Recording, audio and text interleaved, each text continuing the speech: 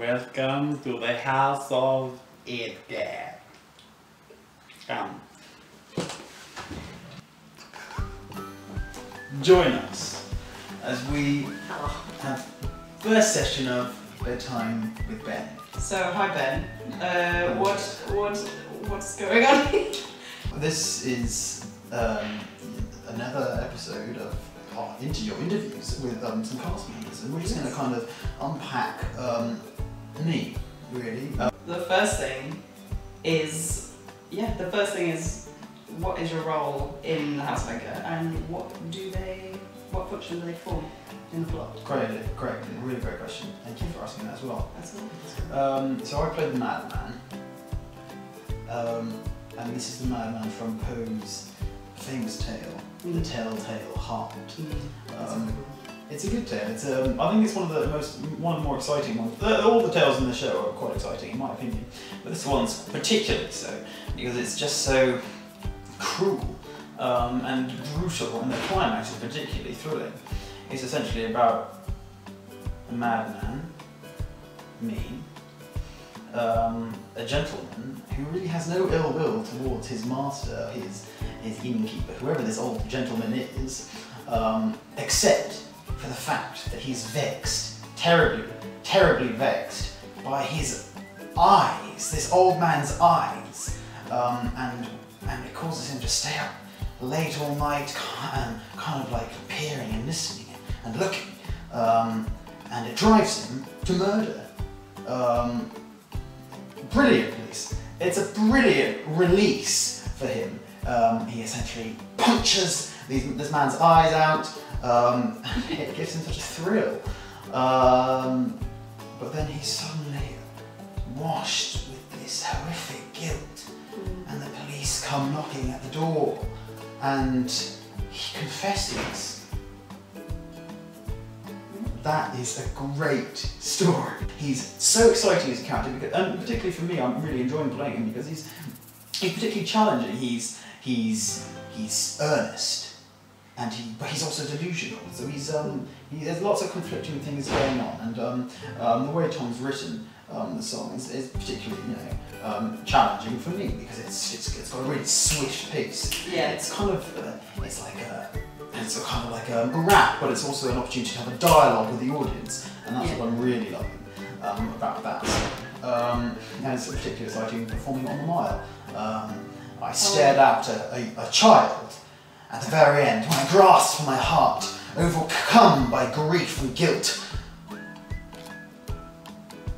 And I won the battle with the child. The timing is so...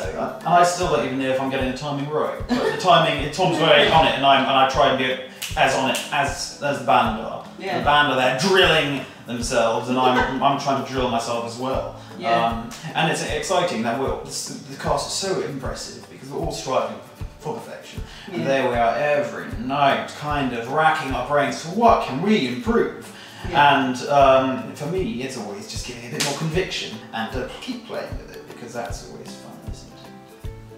Yeah. So that was a really great discussion about the Telltale Heart. That was an excellent discussion.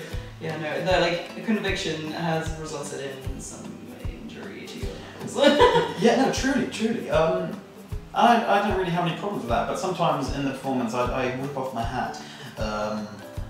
What's the number? What's the line? It's I knelt down by the side and gazed upon the source of my rage, of my pain, of my fear and disdain, of an evil, cold and coarse. Yeah. From his mouth came too late to unseal, and I kill him. Yeah. Like I punched the hat. The moment I murdered. Punch the hat. It was particularly painful last night actually, and I kind of reeled from the pain. And I stood up and shook a bit, and then delivered a deadly soliloquy. You always do scare the crap out of everybody in the front row as well. It's like, oh my god. But like in the best way, in like the wow, this is insane. I'm sure they also get a bit wet from my projectile spitting. I was going to say something else. Yes, good. Never mind. I'm just happy to be here. I'm just happy for the challenge. Oh, I remember like one of the nights, like you finished the number and I saw you walk to the back of the stage, and like the whites of your eyes were actually red. and like, because you've like just been exerting yourself so much, and it was just like, oh, it was really intense. It looked cool though. Thanks. There's another role you play in it as well, isn't there? Yes, thank good segue, Kate! Now that is the role of the king in Hot Frog. The king's a really good role because I find myself sometimes being really weak. I perform and I kind of lapse into, you know, what I'm going to do already, which is kind of this dodgy Richard III fingering of my Q-tips. Q-tips. And now we've tried to tone it back and go for a kind of this ditzy gentleman who's just, you know, who kind of, you know, fingers his crown a bit, but he's not so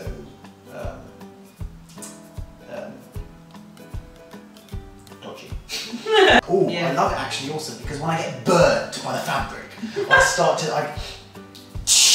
I get really angry. Yeah. And last night I started to kind of dribble. I didn't see that. It was very vile. But Beth's next to me kind of with her goosely eyes and I'm dribbling next to her. Lesson number 1 in being burned. Dribble like a baby. Where does your leg end? I think it's because where does my knee start? Because my foot is where your knee is. I'm only wearing a dressing gown, everyone. Jokes. Jokes.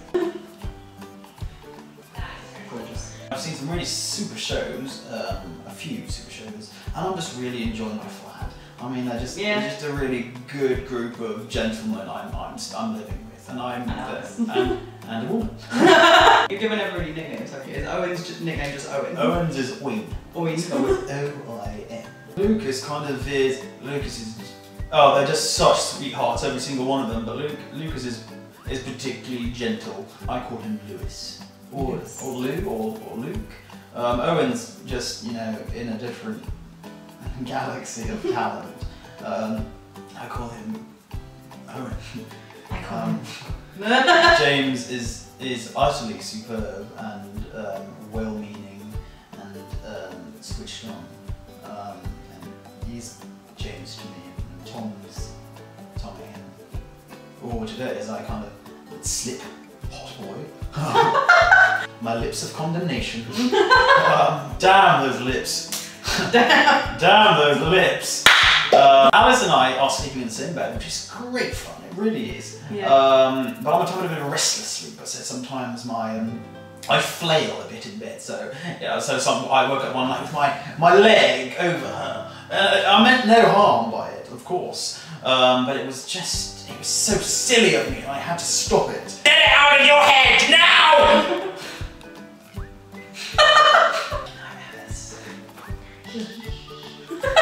And this is why I've started to sleep on the very corner of my bed, because I just don't want to like accidentally touch her.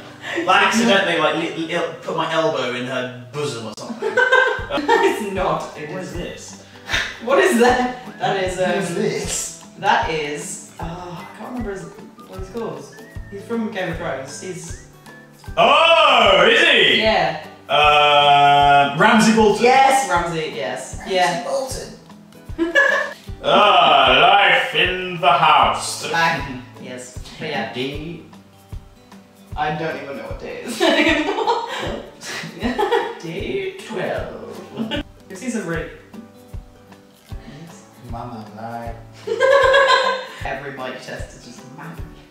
Actually, no. Oh, it's always pick a copper plated kettle, pick a copper plated kettle, pick a copper plated kettle. The nearness of the task of the and the tongue is better sharp and sensitive nervous of the nearness of the task that I perform. Then to the left I slowly pushed the lonely your side with disbelief. When wait for his sleep, his eyes peel back wide. Dun dun dun dun. I tried to do the Charlie Chaplin like smile at the women. His eyes peel back wide. We better wrap it up, shouldn't we? Yeah, we probably wrap it up. This has been a really lovely session. Thank you for running these. You've been doing a really super job with all these blogs. Thank you. And it's important to drum out sort of support. And you know, just give everyone an inside peek into what's going on. And I'm really grateful. Yeah, no, I really enjoyed doing these. But what we're going to do now is just kind of sign off. And we're going Thank you so much for watching all these videos. We're really, really grateful. I hope you've enjoyed them as much as I have. The House of Edgar is an amazing show. It's kind of a gothic opera. It's an original show inspired by Edgar Allan Poe's most famous ghost stories. It's at the Radisson Blu on the Marne, and we'd love to see you there. Thank you so much for coming. Good night.